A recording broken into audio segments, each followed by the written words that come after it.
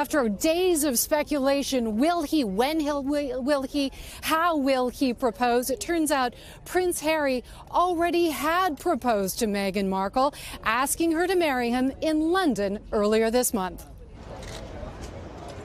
They've been spending more and more time together, here hand in hand at the Invictus Games, a very public show of their close relationship, becoming one of the most famous couples in the world, now officially to marry.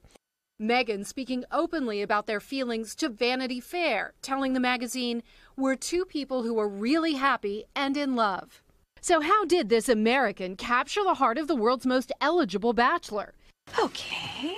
Acting in the drama Suits, here trying on a wedding dress, has brought her a measure of fame and familiarity with the paparazzi. Markle also ran her own lifestyle blog called The Tig, appearing here on Today to promote it. We even have a nice faux fall set here to get us in the mood. And like Harry, she also devotes a lot of her time to charity work, visiting India and Africa in support of the international Christian charity World Vision. An avid social media user, leaving hints of their relationship on Instagram. Harry gave the game away when he issued an official warning: leave her alone. Harry and Meghan could be an enormous force for good and a really key power couple. This is not the first serious relationship for either of them. At 36, Meghan's been married before, although her marriage to movie producer Trevor Engelson lasted just 2 years. And Harry is no stranger to beautiful women. He's been pictured with several since his first serious love, a 6-year relationship with Chelsea Davy.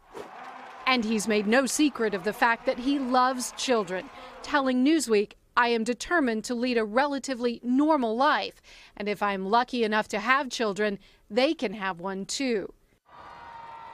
Harry recently speaking out about the weight of royal expectation. Is there any one of the royal family who wants to be king or queen? I don't think so. But he seems to have found his way, sharing the pain of losing his mother early by encouraging war veterans to speak out about their trauma. Hello, Orlando. Only one other British royal married an American divorcee. Edward VIII gave up his throne and title for Wallis Simpson in 1936. Paving the way for Harry's grandmother to become queen. But Harry won't have to give anything up to marry Meghan. With Meghan Markle now an American in the royal family, that means that America has a little piece of our monarchy.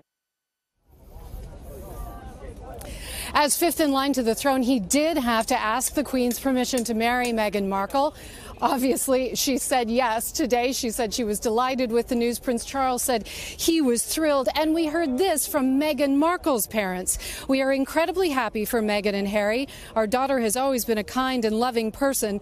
To see her union with Harry, who shares the same qualities, is a source of great joy for us as parents. We wish them a lifetime of happiness and are very excited for their future together." So what's next? A lot of activity at Kensington Palace today. The obligatory photo op in front of the press. We'll get to see them in just a little while, and a sit-down interview to be released later today, guys. Hopefully we'll hear more about the big proposal and see the ring.